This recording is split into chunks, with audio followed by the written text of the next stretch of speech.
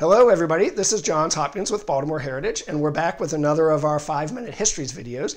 And today is Wednesday, June 3rd, and this week in Baltimore and around the country, there are protesters who are reminding us how far we still have to go to achieve equality and civil rights. And today we thought we would honor a Baltimorean who, beginning almost 100 years ago, was involved in that same fight, and in many ways laid the groundwork for the peaceful protest actions that are taking place today. And that Baltimorean was Juanita Mitchell. Juanita Mitchell was born in 1913 in Arkansas. She was the daughter of Lily Carroll Jackson.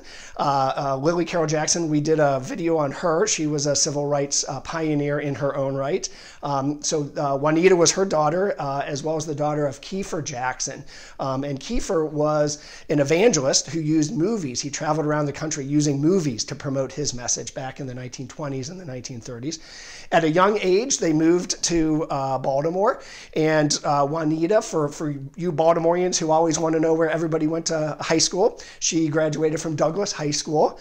She also incidentally went on to graduate from the University of Pennsylvania, summa cum laude, as well as she was the first African-American woman to graduate from the University of Maryland Law School, and went on to become the first African-American woman to practice law in Maryland. So an unbelievable career in its own right. But even before we get there, before she got to practicing law, as a youth at age 18 in 1931, so get that date, 1931, not 1950s or 60s, she, along with her mother, starts a movement called the Citywide Young People's Forum. And they do a lot of things. One of them is that they recognize that in Baltimore's African-American communities, a number of stores are owned by white owners who will gladly take the money of African-American patrons, but won't employ them, won't let them earn their own money that way.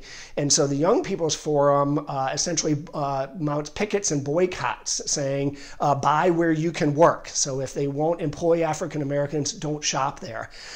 This is one of the first instances, maybe the first instance on a big scale, that youth were involved in the civil rights movement. So this idea, if you think of the 1960 Greensboro Woolworths protest and those young college kids with their elbows up on the lunch counter, that was possible, and that insight into the impact that youth can have, that was coming out of Baltimore, and in large part thanks to Juanita Mitchell, as well as her mother. Juanita goes on to college, and after college, she works for the NAACP as the director of youth programs. So she's now got a national platform, not just in Baltimore. She works for the famous civil rights pioneer, Walter White, and goes on. One of the things she does, in addition to helping organize youth around the country, she starts programs to try to help African-American youth get into and attend, being able to attend college. So again, this is the 1930s she's doing this. Want to talk about the Mitchell Law Office. So a little bit later, she's now graduated from the University of Maryland Law School. She's practicing law. The law office at 1239 Druid Hill Avenue, that's her law office. She owns it at first with her mother, so jointly owned. And I want to talk about one instance, and that's the 1954 Brown versus Board of Education decision. After that decision comes out at the Supreme Court, Juanita goes into action and mounts a campaign that eventually leads to Maryland becoming the first state in the South to integrate its schools fully. And she mounts that campaign from the law office on the corner.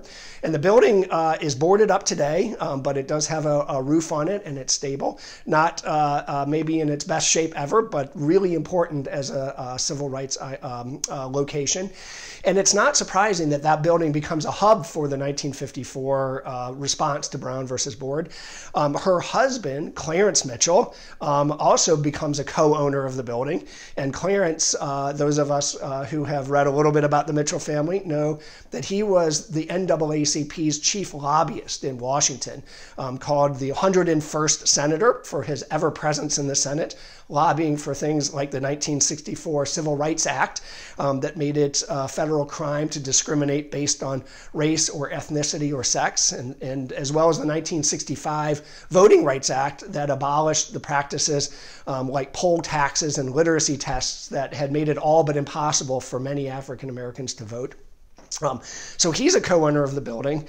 And also, it's not a surprise that that building was the hub of activity in response to Brown versus Board, because their friend and neighbor, Thurgood Marshall, who grew up in that same community, was, of course, the NAACP's chief lawyer at the time, who argued successfully at the U.S. Supreme Court.